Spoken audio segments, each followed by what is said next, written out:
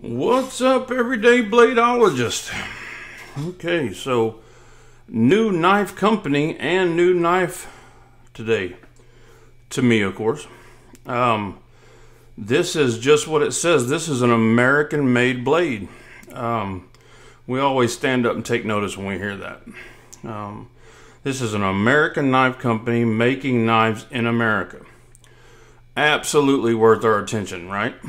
So I saw this knife, and let me open it and let you look at it. This is the Model 1. I saw this knife, and when you look at it, to me, the first thing I thought was Grimsmo Rask. And that's okay. I'm not saying they copied it. It's a little bit different or whatever. But it's that shape, so it kind of put me in the mindset of, oh man, a Grimsmo Rask for 300 bucks. Yeah, bring it on. A lot of people want that because that's a hugely popular knife. Well, it's not a Grimsmo Rask. Definitely not a bad knife by any means. It's just not that. I mean, a Grimsmo Rask is a work of art. It's as much attention to the interiors of the knife visually as there are to the exterior of the knife. This is a user knife. This is a knife you buy and use. I have a few minor issues with the knife. I have some a few positive things to say about the knife. It's not over the top the best knife I've ever held, and it's not a piece of junk either by any means. So a couple of things that got my attention that I liked was the milling on the scales. I thought that was super nice. Non-free spinning pivot. See, they're listening to some of our things, right? They're listening to some of this stuff in these reviews, and they're translating it. Lock bar over travel stop. I think that's pretty much standard now, right? Really nice clip with decent spring in it. Nice backspacer.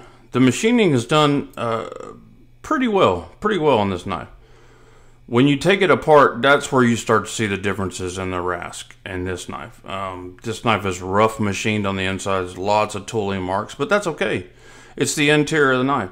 One thing that did kind of creep to the exterior of the knife was this is pretty sharp right here, all the way down. And, you know, $300 is not the top of the mark, but for $300, I think you ought not have that. I think that could have easily been taken care of during deburring, and maybe it's just this knife, I don't know, but it's just a little bit rough. And the biggest thing for this knife was the flipper. It's a flipper. It's its only deployment method, and you have to really put some finger into this thing to flip it. Now, it's not near as bad as it was. You don't have to. I can do it almost 100% of the time now, but when I got it out of the box, first 5 times I failed 4 times. It just wasn't tuned properly.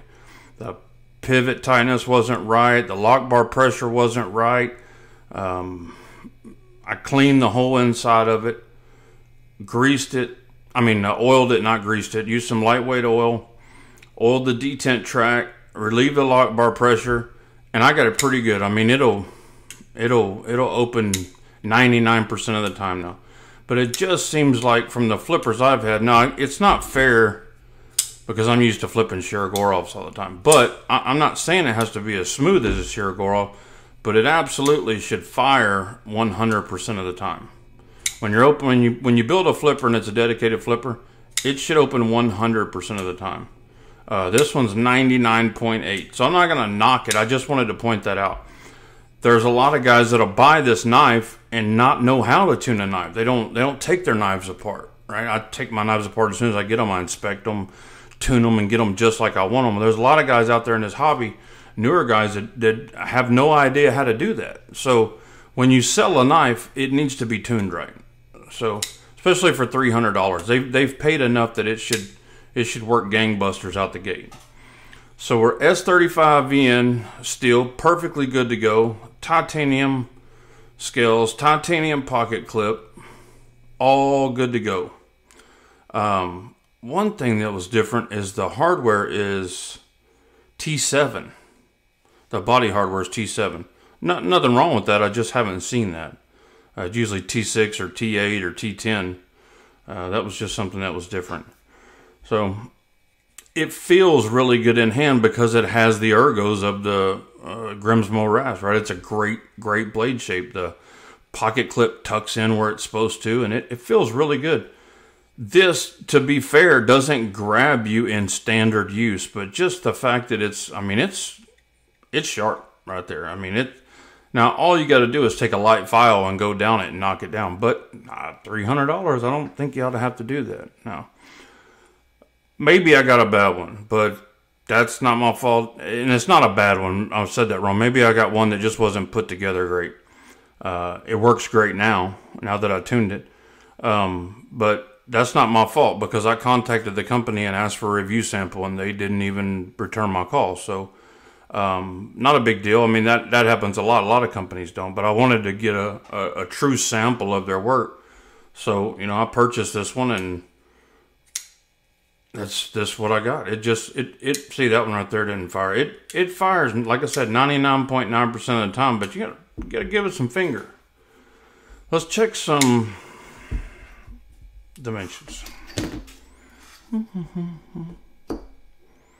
So we're about 3 3/8 on the blade, about 4 3/8 on the scales, about 8 inches overall.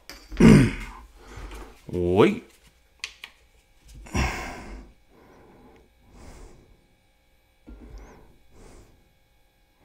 3.8, not bad, not bad. Overall, probably, considering the price and everything, probably 7.5 out of 10.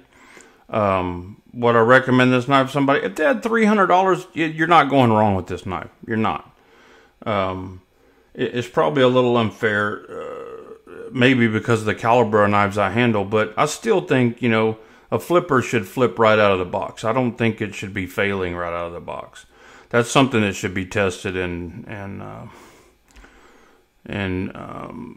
the company before it's let out, and also this should be done in deburring. This should be knocked down. But other than that, the knife is a solid knife. It's a single row bearing system.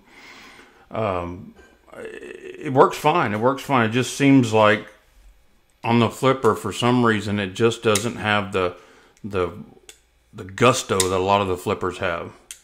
It works just fine now, but before, man, I failed more times than it opened. But I believe I got her tuned up good, and she's good to go now. They did do one thing I always preach about, and put the lock bar cut on the inside. I really appreciate that.